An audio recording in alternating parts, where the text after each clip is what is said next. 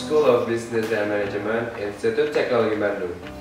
Tonight, as you could see in the screen, in the Fahd talk session, I wanna talk and share about how to communicate effectively and what factors affect it. People as social creatures always communicate. Every time, everywhere, they always need each other.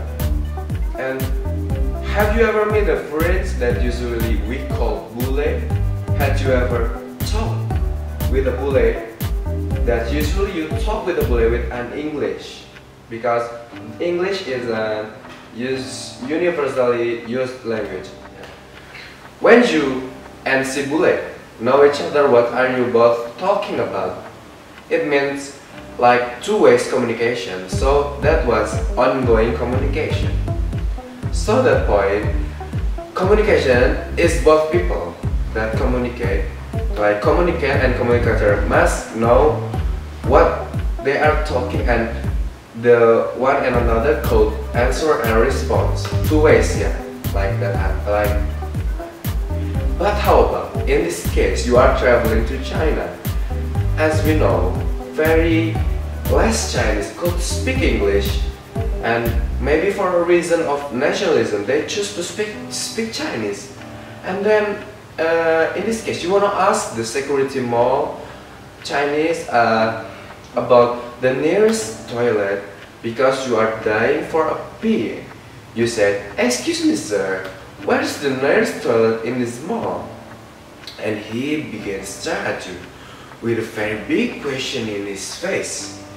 You ask him, and results the same, and then the Chinese mall security talk to you like this in Chinese. "Nizao, shushemere."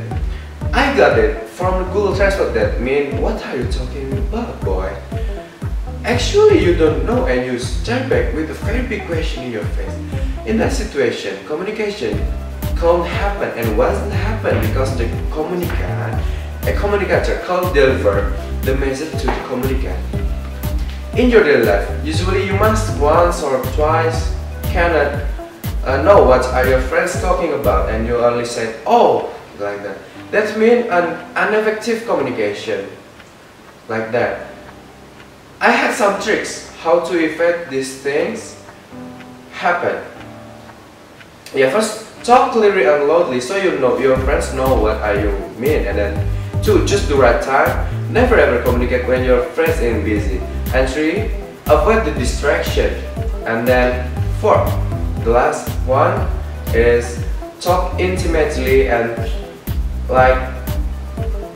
then 5, stay on your topics, never jump one to another topics when you are not done with that topic. Finish one topics and then move to each other slowly.